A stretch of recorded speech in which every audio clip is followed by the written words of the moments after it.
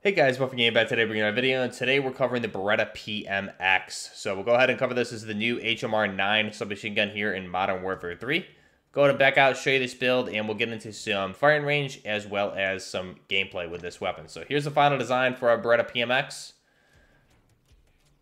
Go ahead and back out. Now, how do you unlock this? There's a new section in the Battle Pass here that you'll have to do to unlock challenges. So if you go to the Battle Pass, you see A21 is now available.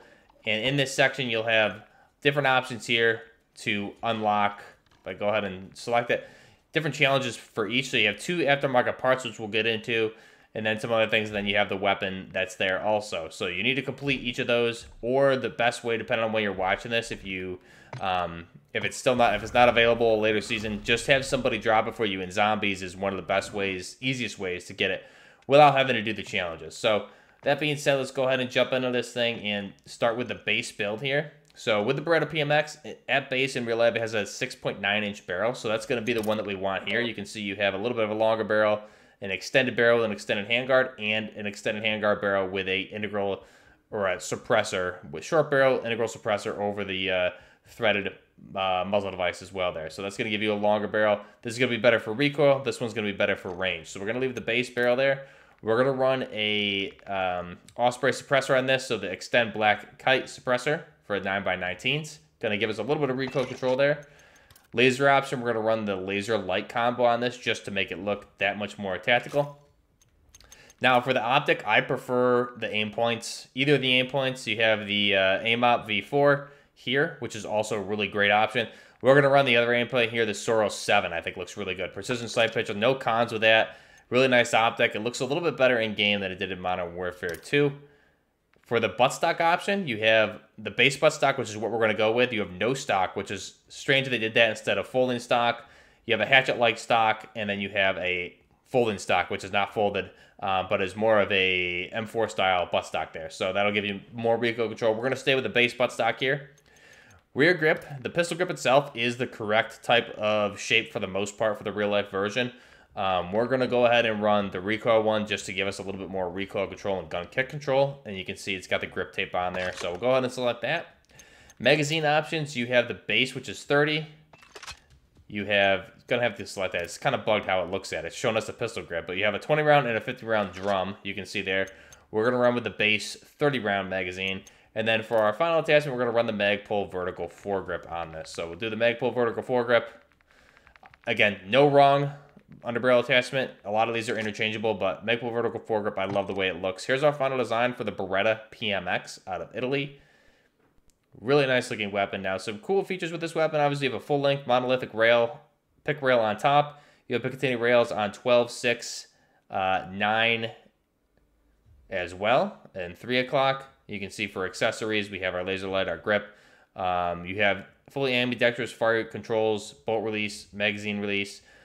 You also have the charging handle configured on the right-hand side here, but I believe the charging handle can be configured on the left-hand side as well, which is what I've seen in real life. However, the ejection port, I believe, is always going to be on the right. I could be incorrect with that. It may be configurable for both sides for the ejection port as well. I'm not 100% sure on that. Someone correct me if I'm wrong. But that's our Beretta PMX. Let's go ahead and jump into the firing range with this weapon. And we'll check out how it handles in-game. So first off, just do the inspect. I'll show you guys when we jump into the gameplay some of the recoil against the wall there. But the inspect, pretty basic. Again, good-looking gun. It really wants to kick horizontally. And I think my sensitivity is a little bit off too today. So that far target with this particular build is going to be almost impossible to hit. You can see there, struggling. But these closer ones, even that one's a little bit difficult. Submachine gun, the way that we have this thing built is going to be close range. So it really likes to go horizontal. So again, for practical purposes, you're going to want to build to accommodate that instead. Now for the recoil, we'll look at it here, and then you'll see it in game as well. Just let it rip. So you can see it's going to go vertical, but you're going to get a left kick, then a right, then a left. So it really wants to pull horizontal. If I pull just straight down on it, you can see it's just a weird recoil pattern. Let's try it over here. So again, the recoil is definitely a little bit goofy with this particular build. It does have a lot of horizontal kick like you saw, so you're definitely going to want a horizontal attachment on there for a different grip. Not the best build, but it is a beautiful build. Let's go ahead and look at the camos for this weapon.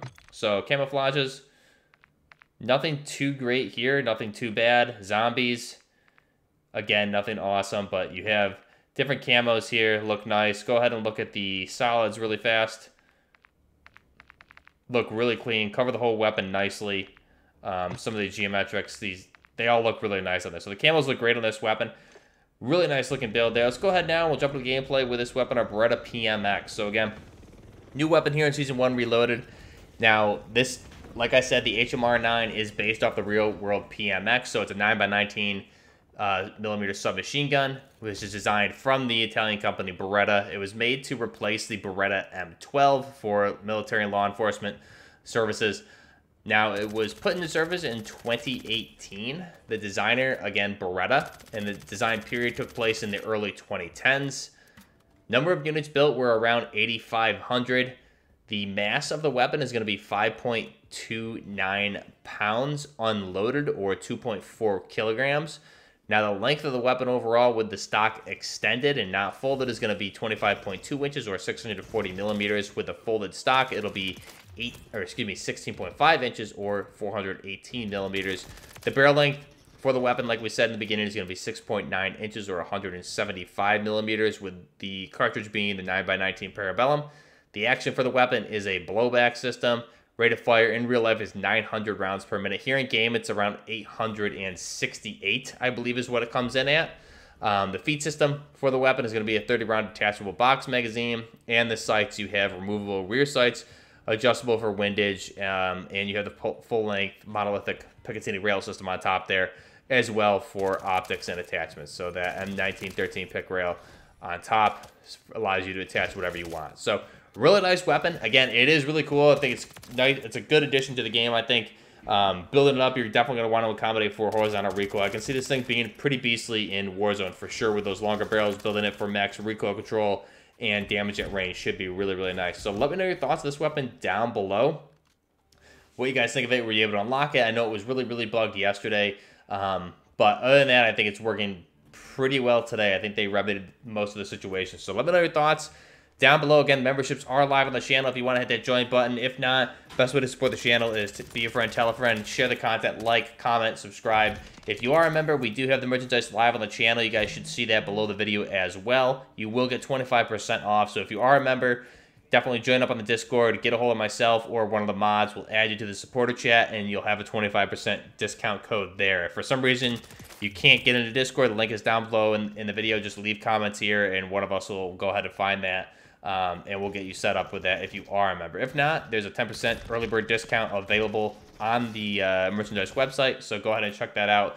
That's just the first batch. There'll be a lot more coming, more detailed designs. Those are just kind of some quick ones I was fidgeting with and got out for you guys. We have mugs, shirts, sweaters, things like that. Definitely feedback is welcome for different designs you guys would want to see, different things like that, phrases put on shirts, different types of designs or clothing in general. So let me know your thoughts down below. What do you think of this weapon? Season 1 Reloaded. It seems like they did a lot of work today to hopefully fix the majority of the issues, but time will tell. I think overall the update has a lot of potential, so we'll wait and see. It's good to see have another LMG though, and this SMG is pretty nice also. So let me know your thoughts down below. Until next time, this is Buckner Gaming, out.